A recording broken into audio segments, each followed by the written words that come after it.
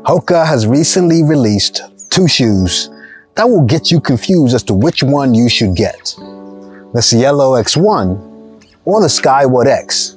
In this video, I want to give you some information that might help you make that decision. All out performance, all out comfort, or maybe one of these does both quite well. Oh wait, hold on. I'm gonna be right at the end of the video so you guys can hear the cool stuff that's coming out of my mouth. My name is Aubrey, I'm a runner, and I'm good with being me. Not me now.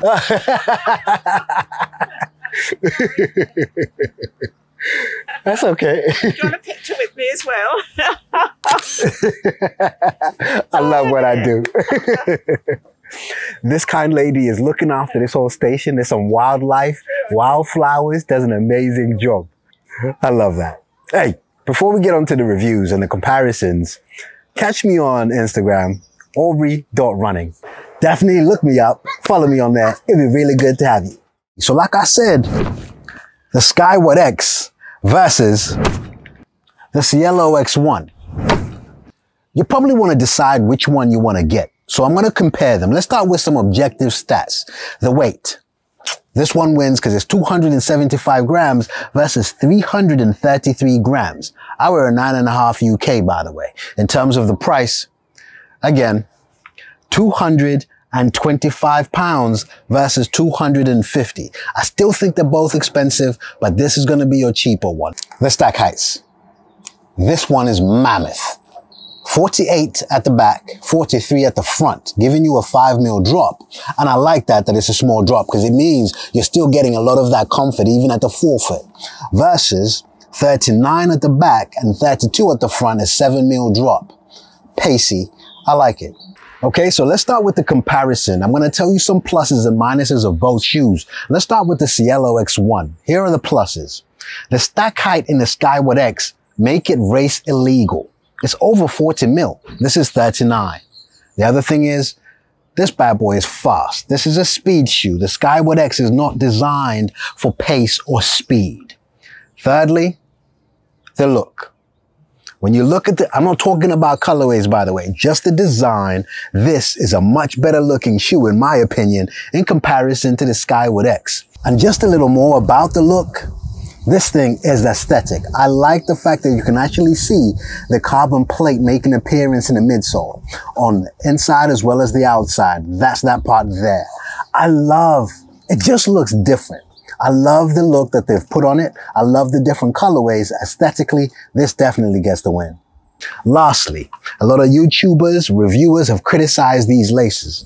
This is more your traditional kind of lacing system as well as laces. This to me is what I prefer. So I prefer the laces of the Cielo X1 over the Skyward X. What are the pluses of the Skyward X over the Cielo X1?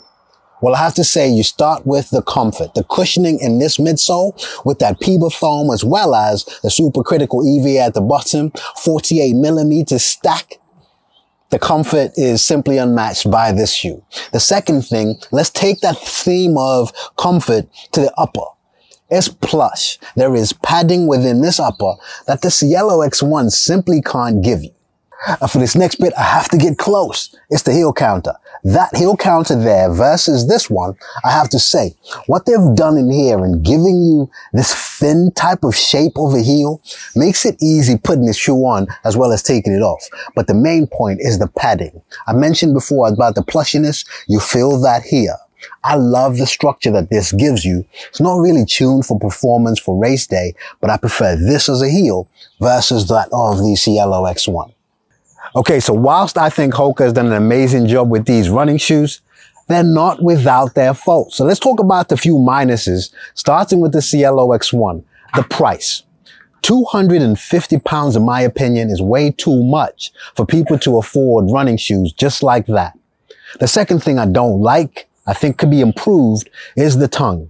It's got a very stretchy texture to it that if you don't lay it over the top of your foot properly, it can bunch up. So when you lace them down, it does increase that pressure and therefore can get uncomfortable and sometimes painful if you don't lace it down properly. The last thing, the size of the shoe. It just looks big. And other running shoes from different brands, just the appearance of it. Don't get me wrong, I like the look of it, but it just looks overly big and it might not be a preference for a lot of people. Now, I've got two specific minuses for the Skyward X. The first one, it's race illegal, meaning over 40 mil. So if you're hoping to podium or win races, you can't do it in this shoe. Now, if you're a runner like me, unless of course you're running by yourself, you're never going to be number 1, 2, or 3. So it might not be that big of a deal for average runners like us, especially for the advantages that this shoe brings, i.e. keeping your legs fresh, the comfort and the cushioning. The second thing that I think is actually a big minus, again, is the price. Now, whilst it's cheaper than the Cielo X1, $225 for what I think is a premium daily trainer. It's got premium features, specs. $225 still seems quite a lot. Just my opinion. The whole purpose of these videos is to kind of give you all the information to help you make a personal decision. But it's wrong of me to give you all of that and then not tell you what I think is the better shoe of these two. Now, the premise is simple. Put the cost aside. This shoe can go fast and slow. This shoe does slow and easy very well, but can't go fast. You see where I'm going with this? In my opinion, between these two shoes, it's simple. That's the shoe you should get. The Cielo X1. That's my choice. Thank you guys for watching the video. It means a lot. And if you haven't already, please subscribe to the channel. We're trying to aim for 15,000. Give us your honest opinions about the Cielo X1, Skyward X. Hold on. Wait a minute. Dad, move the camera down, Before you think I'm just a kid. Come on, bring it up. I've got some running shoes on. Okay, let's continue. If you've enjoyed the video, please tell us. We'll create some more for you guys, just for the sake of our beautiful followers out there. And maybe even a few collaborations with my man Kafuzi, possibly Believe in the Run. Emily, Run Like Keller, we recently did a video with her. That was very fun. Make sure you check out the part where I make an appearance, referring to Pokemon cards. Very important thing in a childlike mind's life. And hope you enjoy the rest of your day as you watch this. And make sure you put in that wake.